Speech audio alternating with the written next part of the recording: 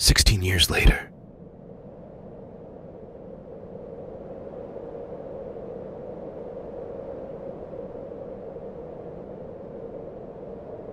Oh, catnap.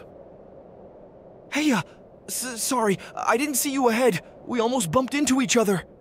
You heading to your next class? He's already trembling.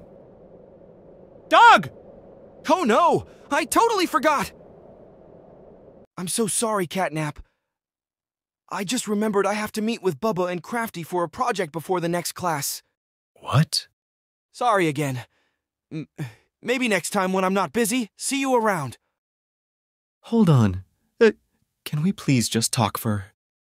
Dog Day? Wait. He's not giving me the chance to speak.